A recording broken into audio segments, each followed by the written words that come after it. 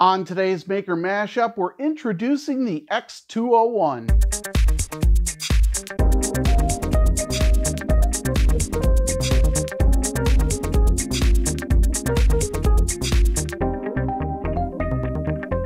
So today we're introducing the X201, which is the baby brother of the X301. It's our CoreXY 3D printer, and there is a link at the top here in the card, and you can see the entire build series if you're not familiar with it. If you are, you know that the X301 is becoming an increasingly popular printer among a lot of different makers for a lot of different reasons. First of which is it's a CoreXY printer, it's a very compact space, and it works really well. And it really packs a lot of punch as far as different features. So today what we're going to do is talk about the X201. Now this is a smaller version of it, and you may immediately ask, why would we want a smaller one? Well, as you can see, this printer is got a very small footprint. In fact, it's a smaller footprint than the Ender 3. So it's perfect if you want to put it in your office. And a matter of fact, that was one of my driving reasons, is down here in the shop, I love having the 301, but it's way too big for my office, and to have that in there where I can print little parts and test things, that's where this printer really comes in. It's identical in most of its construction to the X301. So I know that the prints, and I'll show you here, the prints that come off of it, identical to what you could expect on the 301. So let's talk about the changes of this printer versus the 301. So first off, it is smaller. We are using here basically the same size plate as an Ender 3. We're getting right now 217 by 217 millimeters of build space. Now that is 3 millimeters shorter than the Ender 3, and what we're going to be releasing here in just about a week or so is an upgrade to the carriage for not only the X201 but for the 301 as well. That gains an extra 3 millimeters of space. Now we didn't do it really to compete with the Ender 3. It is nice that they both will have the same build area, but the real difference here is that with that little bit of space, we're able to expand the build surface on all of the different 3D printers. And the X501 is going to be the next printer that we're going to be assembling here. And I'll talk about a little bit about that later. I know a lot of people have been excited to hear about that printer. But let's continue talking about the X201. So we're changing the carriage. That's going to give us about 3 more millimeters of space, and then we'll have a full 220 build area on the plate. As far as the Z-axis, it is a little bit shorter than the Ender 3. The Ender 3 will do about 250. This one will do 230. The nozzle is a standard V6. You can use a volcano, but I wanted to go ahead and use the standard V6 for this one, giving it smaller area. Didn't really see the need for the volcano. Still a good option though if you want to go that route. We did improve the fan duct a little bit, so the non-volcano nozzle, the fan duct in the rear here is a little bit improved. So we've made some enhancements there. As we talked about, that carriage is going to be upgraded here in the coming days. Other changes that we made, very slight. The end stop here, the mechanical end stop, if you choose to have a mechanical end stop on your build, that is a little bit thinner. Now that was just to accommodate the extra lift that you're going to get by having to come up a little bit further with the non-volcano nozzle. Now the rear of the printer changed just a little bit, but ever so slightly. The power panel needed to be shifted over just a little bit, and the fan grate, it's now just one fan grate given the smaller footprint size, and the USB panel is pretty much the same as it was before. So other than that, really all of the models from the X301 really convert back to this X201 size. Now what's really great about that is that the X301 and the X201 really have become a scalable printer. Now, of course, there are other printers on the market that you can go ahead and easily use a configurator or calculator or spreadsheet to generate larger or smaller builds. But the really nice thing about the X201 is that it really offers you the ability to use commodity parts. So the extrusion lengths for the base, for the top, they're 300 millimeter. They're not an odd size of like 325 or 318, some odd number. They're really standard sizes, so you can even buy these parts on Amazon.com if you wanted to go down that route. Now, we're going to have a build kits starting to become available for these, along with the other kits on LayerFused.com. But overall, we sourced the extrusion from Masumi again. Very straightforward stuff. The linear rails obviously are 300 millimeters long instead of 400 millimeters long. Really quick, easy changes that made this very easy to put a smaller version together. So now let's take a look at the inside here and the changes that took place inside. Now, as you can see here, this is a very tight area to work with. There was not nearly as much room in the enclosure. However, some key differences that are on the inside of the X201 in contrast with the X301. First, obviously there's only one power supply.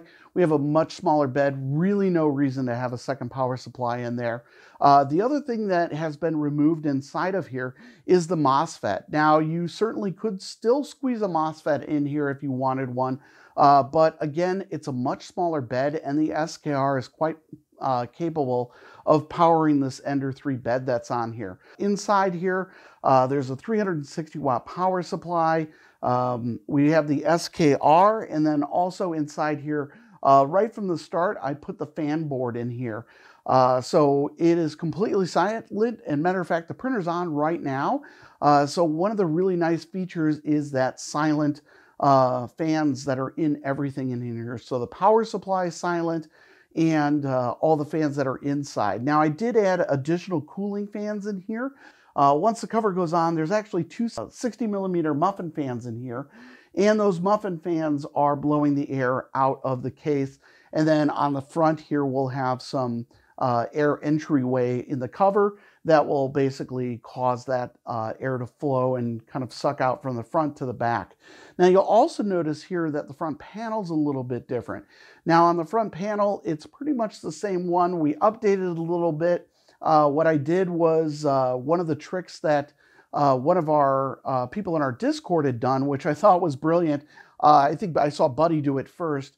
He just did a filament change midway through the printing process of the front panel and was able to get the white background onto there. I think he had done that with his. So shout out to him for going ahead and do that. And then the other part is we added the LayerFused logo to the front panel as well.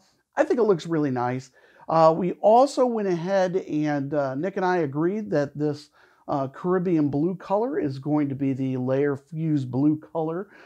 So if you want to print one that kind of aligns with the brand, you can always go with this blue color. But with this DIY build, it's like anything else. I have loved to see all the different colors that people have printed their printers in. There's really been some spectacular ones in the Discord. Just so many people coming up with really creative builds for this. So let's talk about building it yourself. So there will be a bill of materials down in the description. I'm still wrapping that up. It'll be a couple of days before I finish that up after the release of this video. I want to get the video out because a lot of people are interested about the printer. But bottom line is, if you put together a 301 or you want to use the 301 as a roadmap, really all of the parts are already available out there. Now, the repo will contain a different set of files for the 201 versus the 301, just to keep things straight.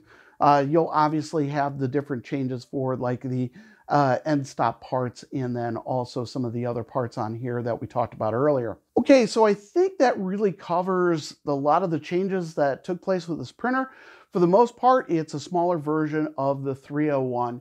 So as promised, now that we're done talking really about the X201, is I wanted to go ahead and announce that I am now in the process of building the X501.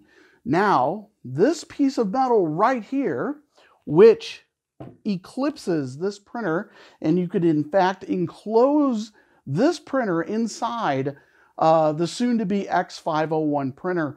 A lot of people in the Discord calling it the printer that shall not be named, but I want to announce that I am going to be starting that build and working towards that. Now, with the X201, it was so similar to the X301 that I really didn't think it was necessary to walk through step by step. If you want to know how to build this printer, you just have to watch the X201 series and buy the smaller parts. You end up with a 301.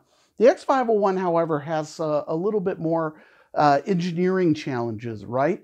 So you've got a much bigger printer. When you start talking about having something that large, there's going to be some challenges. So I think I have them all worked out, but what I want to do is in the next coming weeks, I'm going to be doing some smaller videos, really just giving progress updates and showing you the process of building this printer out and getting that 501 in place. And I love the size of that extrusion that's right there, because it really, to me, says this is just going to be an enormous printer and just so much fun to build. So let's talk about the 501 briefly, because I want to save that for those videos. But essentially, we are talking a build area that will be roughly 500 millimeters by 500 millimeters. So we'll have a very, very large build surface. You could probably print small children on it. I'm really looking forward to it. The build's going to be extremely large. As a matter of fact, just looking at the size of this piece right here on my workbench, it is barely going to fit on this workbench. So what's going to be really interesting, and what I may do as part of this build series, is build a floor stand for this as well. So I'm going to go ahead and work on some of those videos, and hopefully it'll be interesting to watch how this gets built, and hopefully we could go ahead and put a floor stand together with it as well, because this is going to be just an absolutely enormous printer. So if you have suggestions or things that you've seen in the X301 or the X201 or soon to be X501, leave them down in the comments. I would love to hear some of your feedback on some of the things that you might like to see in that printer. So with that is going to bring the end of today's video. If you liked today's video, mash that like button, and don't forget to share and subscribe so you don't miss the videos on this really large printer. I'm really excited for it. So many people have built this printer now, and it's a great resource. And links for that are down in the Discord. And of course, I want to shout out the MVPs that are always there, helping people out, especially Buddy and Dano.